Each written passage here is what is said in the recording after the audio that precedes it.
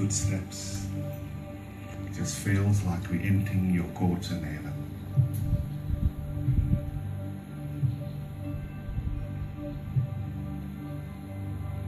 We come before you in the Spirit and bow ourselves down to you. We invoke your holy presence.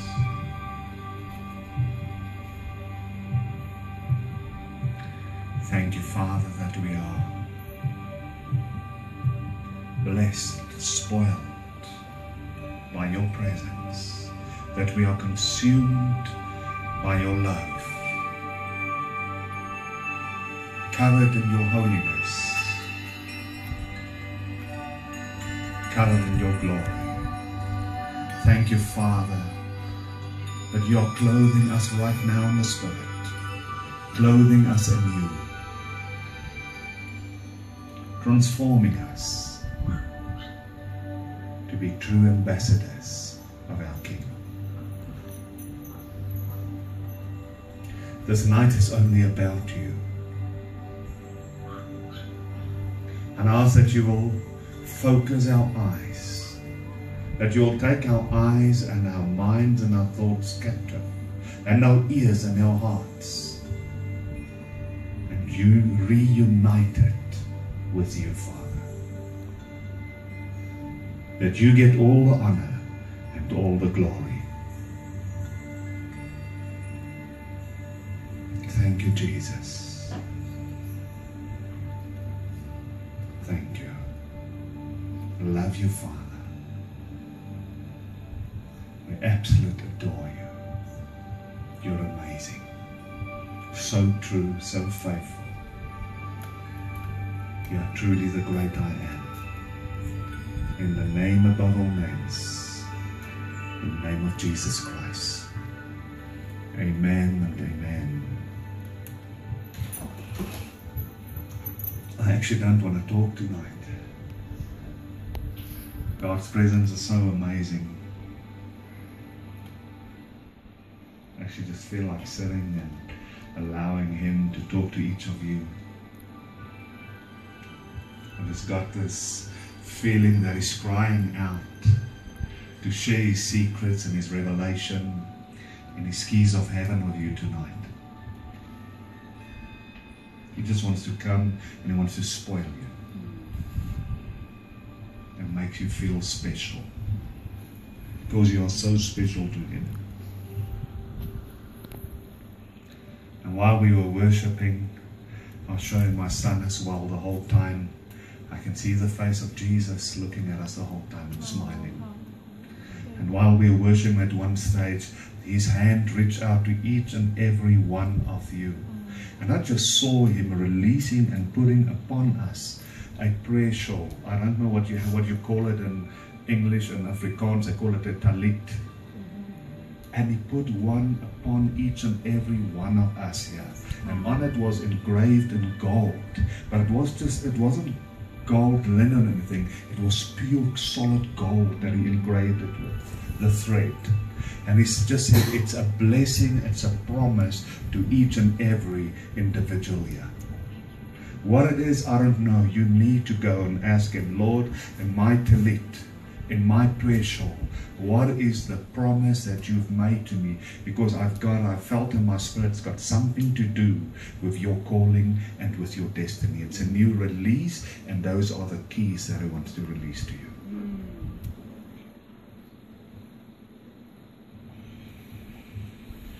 Another thing, I had an encounter the other morning, about 2-3 mornings ago, can't remember. I was taken to heaven, and the next moment I was taken to the sea of glass and crystal, and walking on it with Jesus. And as I looked at the fans now, and He showed the same to me. And He showed the wheel in the wheel with all the eyes. And He said, from now on, those wheels will be upon my children, above them, all the time, wherever they move. The ones that are intimate with me, the ones that are in love with me, the one that walks in oneness and obedience with me. And as we're sitting here worship, it just reminded me as the wheels are turning. I don't know how many of you have encountered the wheels in heaven. It is amazing. There are no words to describe it. It's impossible. And he said, I must tell you, his eyes are upon you all the time. And it's now you can be taken to the sea of glass and crystal to go and do your training, to go in his presence, to get encountered, to be hit by his lightning so that you can grow. It's an amazing thing that the lightning comes out of the throne there in the distance in the sea of glass of crystal. How you get renewed, how you literally get transformed, that you in the natural, when you come back from heaven, you feel there's something new in you. There's electricity in you. And for you now, intimacy means that you will move where the wheels move, to and fro in the spirit and on the earth.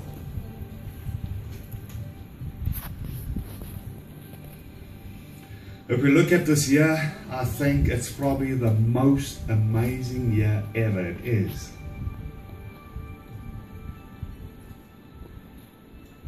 I personally have never encountered Jesus like especially in the last 2 months. If ever heaven is open, it is now.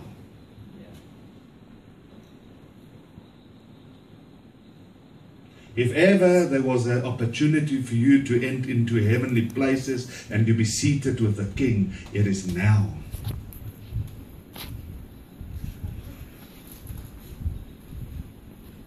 That is what you've been created for. To be seated in heavenly places. And the only one prohibiting you from entering into heavenly places is yourself. That's right. Not Jesus. That's right. It's yourself. Amen. Yes. I've got so much I want to share. So many encounters, so many just amazing things that God does. I don't even know where to start. And while we were worshiping, it just reminded me of so many things. When we sang that Shekinah Glory song, it took me right back to the Philippines. People, have you ever seen in the natural in front of you? I asked the worship band to sing that song always, the Philippine worship band. They were amazing. Anointed. And when that song sang and I went down to do impartation of everything, you did not even touch the people. It's like 2,000-3,000 people just all get slain in the spirit. 2,000-3,000 people just get healed at once in the spirit. You don't even touch them. When this song and God just took me back while I was just crying.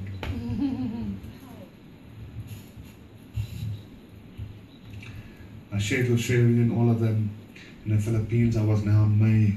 I was in the Philippines. And the first night, God's power, the revelation of His power is just increasing day by day. And every day He blows you away. The first night I just walked onto the stage as introducing. We started praying, just welcoming everybody. And everybody gets slain. Wow. Nobody gets the honor. Only God can get it. That's right. Amen. The next morning we had to pray for healing. And my son was there and 2 other men that I took as part of my team. And I said, let's go down and pray for healing. And as I walked down, as each of us stood in a row, and as we touched the first person, everybody gets slain. There wasn't even time to pray for healing. You just carried on then and you just walked straight through the crowd. And as far as you walk, they get slain. And they all get up healed. All get up healed. Then I had an encounter. I was walking in heaven and I walked next to the palace. I normally meet Jesus in the palace. But now when I go outside the palace, where I walk suddenly appear outside the palace, I know He's going to let me meet somebody, some biblical figure. So I've met many, Paul and Moses and Elijah and Enoch and Abraham and David and all of them. And this time I walked and suddenly a guy comes to me and said, "Hi Etienne, how are you?" And I looked at him and I said, "Who are you?" He said, "I'm John the Baptist." I said, wow, and I teach him and Jesus next to him. And he said, Etienne, you know I baptized with water. I said, yes. I said, but Jesus tells me to tell you, tonight you baptize all these Philippine people with his fire. I like that. I said, yes, and I carried on walking, and we were talking there in the gardens, just walking, and he shared some revelation. He shared of things and secrets, how to prepare the way for Jesus to manifest. And that evening I went up the stage and I said, people, tonight God's going to come and he's going to baptize you with fire. All slain. They burst out in tongues. They lie there, they travail. Sometimes 3, 4, 5 upon each other for an hour and a half. God came himself baptizing people in fire. Amen. This is the season that we are moving in now. And I want to tell you, it is available. God is allowing these manifestations because it's a cry from him to walk with you, to want you to be inside of him, to be one with him, and to do this thing so he wants to manifest himself.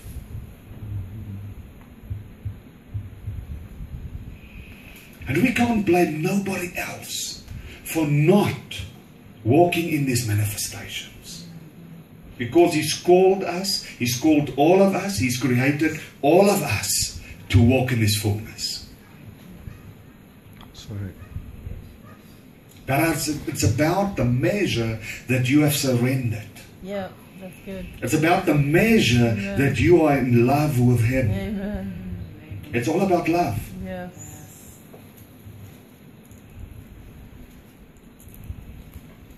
And as I travel across the world, I see a lot of people that have encounters. But they're pursuing encounters. They're pursuing manifestations like mad. Yeah, come on. Come on. Him. So But come they're on, not preach it, brother. pursuing the source. They're not pursuing Jesus. That's right. Come on. Because it's all about the man Jesus. Yeah, come on. Come on. Yeah, Yeah. That's it. that's it. Amen. I go across the world and people will come to me, Etienne, I know you see angels all the time. Yes, I do. Pray for us that we see angels. I said, have you seen Jesus? No, we haven't, so I can't pray for you because your order is wrong. Come on. Your order is wrong. Because seeing an angel is like seeing any other man. But seeing Jesus, Come on. it's impossible to describe. Come on. You got to ask yourself tonight, what are you busy pursuing? That's right. Come We've on. become so supernatural, Yes, this is it. Come but on. we haven't become Jesus. Come Yeah, on. back to the basics. Come on. Hello. That's a fact. Listen, the supernatural realm is amazing, That's and right. we must move. That is the natural. This is not natural. People, I can give you how many testimonies of when I was with my spiritual father, Bob Jones. We did not have meetings like this. I would walk in his house, I will sit in the chair, and we'll say, Etienne, let's talk. You sit in heaven. That's how we met. That is how we shared. That is how we prophesied. That's how Revelation said. You enter into the rooms of council where Jesus sits at a table. You sit around the men of council, the men in white linen, the cloud of witnesses. You sit and you go and you get instruction. And you phone each other a week, 2 weeks later and say, what have you done about the instruction we got in the room of council? Come on. Amen. That is the natural. This is not. Yeah. Come on. But it's time. And this 2014, God is aligning you into your calling, into your destiny. He's preparing you for His outpouring in 2015. Listen what I'm telling you. And I know every year the prophets declare something great for the next year.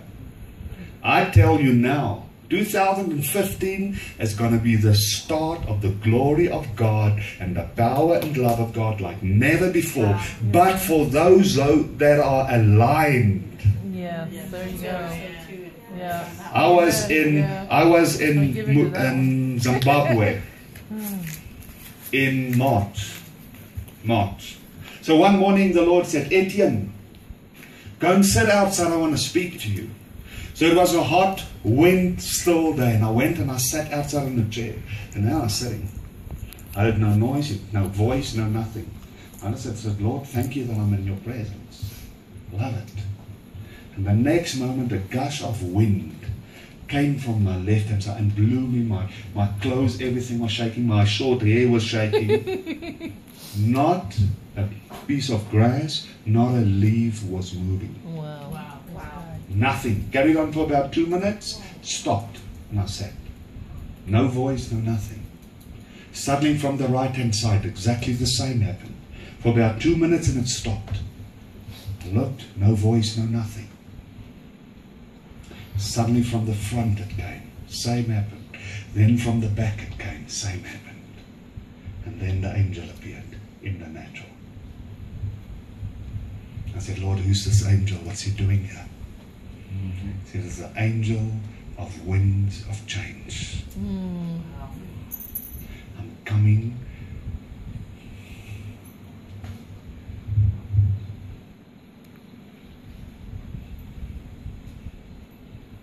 And he's here. Thank you, Jesus. He's here. Thank you, Jesus.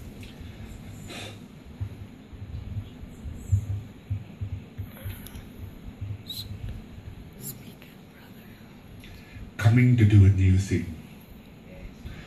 I'll take away all the old ways, all your old habits.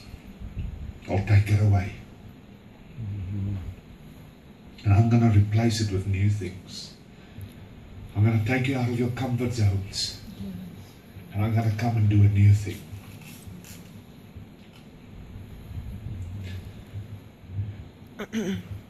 But you need to have surrendered so that the wind, the Spirit of God can blow you in whatever direction He wants to blow. You need to surrender your control, your ways, your plans. That's what you'll see in the season. God's not going to tell you in advance how you're going to get there and what you're going to do there. He'll tell you day by day so that you cling to Him, That's right. so that you walk in His ways. He is the door and the door's open. He'll lead you. But in something new, because the devil knows exactly how he works with you. Then I went to Brazil in May. I went to Brazil. The angel appeared there to me. From Brazil I came to America and I ministered in Dallas. The angel appeared there to me. I went from there to the Philippines. The angel appeared there to me. 3 weeks ago, I was in my house sitting. The angel appeared there to me in the natural, not in the spirit like now. In the natural. It's a time of winds of change in your life.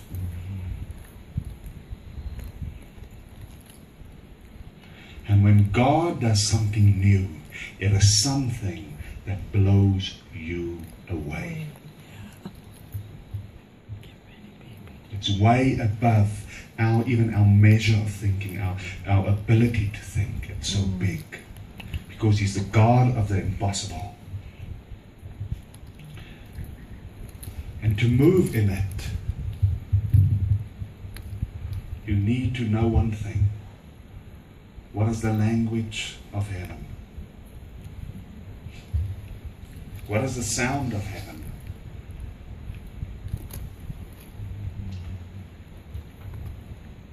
John 10:4, when He has brought out all His own, He goes before them, and the sheep follow Him, for they know His voice.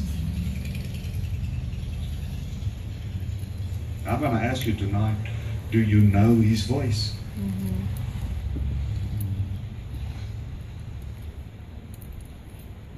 And so many times we're missing on God because we're just waiting for an audible voice to speak to us. And we miss out on all the different ways how He speaks. Especially in these days, He speaks through nature. Unbelievable. Amen. But do you hear Him? And I told people, I think the other night, was it last night, about sometimes we miss Him so much in the audible voice as well. Why? Because at least 80% of the time when He speaks in an audible voice, He speaks in your own voice. Come on, it's true. Yeah. And then you think you're imagining things. And you miss out on His voice. And that's a place of discernment. To know, is it me or is it Jesus speaking to me? And the key is 1 Corinthians 2 from verse 12. Now we have received not the spirit of the world, but the Spirit who is from God, that we might understand the things freely given us by God. The language of heaven is a spiritual language. That's why you've been created as spirit first. That's why you got a partner, you got a companion, the Holy Spirit inside of you. Because everything of Jesus first get released in the Spirit. And here it says it's freely given to you. Amen. So that we might understand the things freely given by God. God made it so much easier for us to understand His language that He gave a part of Him to us that will explain it to us, that will give us understanding, that will give us wisdom, that will give us knowledge. Because that's why He says in Colossians 2, the fullness of the Godhead, 3 in 1's inside of you. The fullness of wisdom, knowledge, revelation, understanding is inside of you. If in this season, if you're going to look in the natural, you might just as well die. You're not going to make it. I tell you it straight.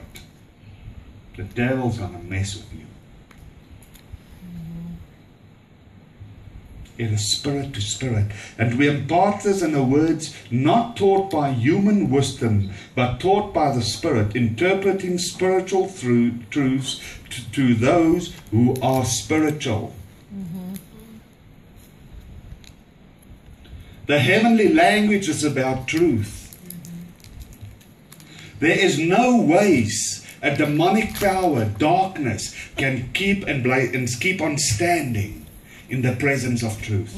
I don't know how many of you are seeing in the Spirit, but when you walk into even a church, into a group of people, and you release truth, the demonic powers flee like mad. It's like they're destroying each other. Amen. I get mad first. Human wisdom taught by the Spirit. What does God do? The language of heaven is a language of unity. It is a language of love. And love is the key to unite us with Jesus. And to unite us with heaven. He's created us to reunite heaven and earth. And that's why He gave us the Spirit, so that we can have the wisdom, not taught by human, but taught by His Spirit, so that we can have the keys and the revelation to reunite everything. The natural person does not accept the things of the Spirit of God, for they are folly to him. And he's not able to understand them because they are spiritually discerned. And there's another key for you. When you walk in the Spirit, when you understand the language of heaven, you will have discernment. And when we have discernment, not a lot of people will get hurt as currently in churches. As currently in the body of Christ. Because we look in the natural, we listen in the natural, instead of in the spirit with your companion. The spiritual person judges all things, but is himself to be judged by no one. Yeah. For who has understood the mind of the Lord, so as to instruct him? But we have the mind of Christ. Amen. The language of heaven is imparted inside of you when you were created. Amen. The DNA of heaven's in your blood. The sound of heaven is in your DNA, it's in your blood. Right. But you've got to activate it. And the only thing that stands between you and the activation of the spirit of the language of heaven is that great idol in your life, yourself. The big eye. That's your greatest idol. That's your greatest hurdle. That's your greatest war in life, fighting against your soul that wants dominion over your spirit. Come on. Yep. It's true.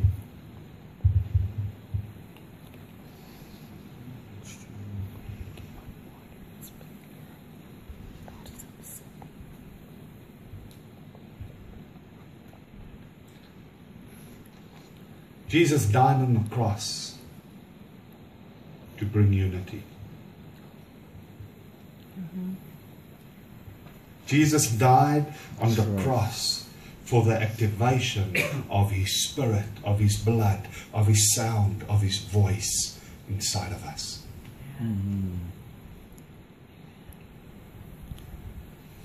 Ephesians 1 verse 9 and 10, making known to us the mystery of His will according to His purpose, which is set forth in Christ. The language of heaven gives you purpose. It reveals the plan of Jesus for your life as a plan for the fullness of time to unite all things in Him. Things in heaven and things on earth. It's a language of unity, uniting all things in Him. A few weeks ago, the Lord sat and spoke to me, and Jesus said, Etienne, do you know one of the greatest problems that you men have? You keep on looking at each other. You keep on looking at yourselves. And you're seeking me inside of you. Get the mind of Christ. And I said, Father, explain to me. And He said, the Word says, I'm inside of you. But you inside of me. Come on. And this is the key for the season. You need to see yourself in Him. How do you think you're going to be seated in heaven and earth like Jesus? Because you've been created to be like Jesus on earth. That's right. Jesus said, I've got one foot in heaven, one on earth. Why? Because He knew He's seated inside of Christ the Father. When you start seeing yourself inside of the Father, you will be seated in heaven and earth on the same time. Wherever the Father moves, you move. Amen. Yep, Come on. Right. That's right. It's impossible not to move with Him.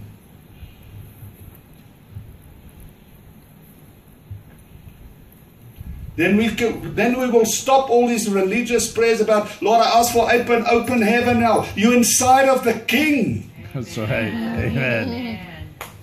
Come on.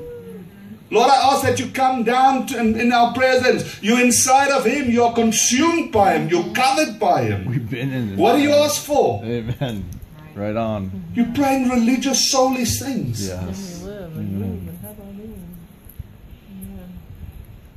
And that's what you need, is that I think I shared last year that encounter in heaven where He asked me to read Revelations 1. And He made me read it 3 times. And I was reading, said, tell me what you've seen. And every time I said, Lord, I see you coming down from heaven and the stars in your hand and the sword coming out of your mouth and the fire out of your eyes and the glory. And every time He said, you have not seen and you've not read it and you've not heard it.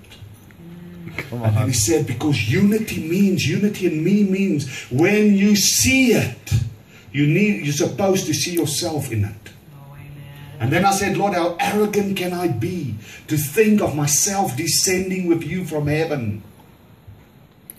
And he said, go and read your word.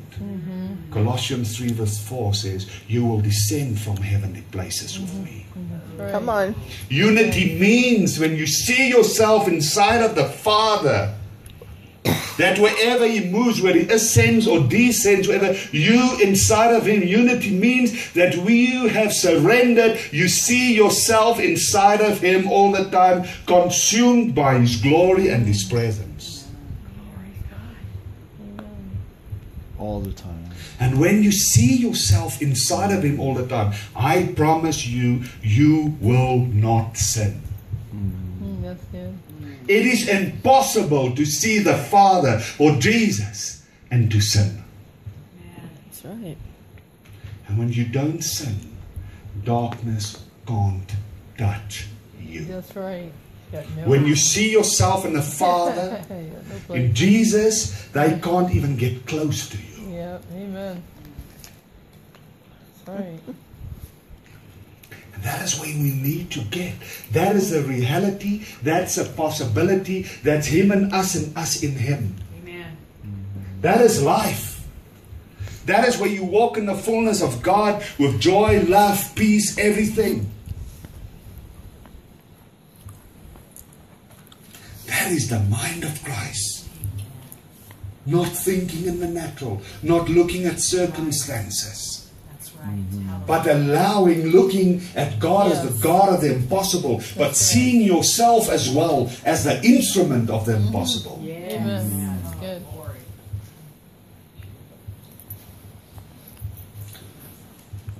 Give you another testimony. Sat in heaven about a month ago. He said, Etienne, and we walked into a room and he looked out, he was staring out of the window and he stood and he looked and he turned around and he said, I prepare a table in front of your enemy for you. He said, yes, Lord, I know, it's Psalm 23. He said, come with me. And he took me to another room in a palace and there was a table probably from the counter to this wall, probably about 5 meters. And on it were food and fruit and the most delicate things, amazing foods and fruit. And he had a chair there for me, one chair. And he said, go and feast. And I sat. And I started eating and I told him every bite that I took, he blessed me with something. And as I bite, I bless you with this. I bless you with that. And he laughed and he enjoyed it. And he said, do you enjoy it? I said, yes, can't get enough. It's amazing. And the next one said, Etienne, look behind you. And as I turned around, I went like this. Because the darkest demonic powers were standing behind me. I know how I got there. I said, this is the key. When I prepare a table for you in front of your enemies, I want you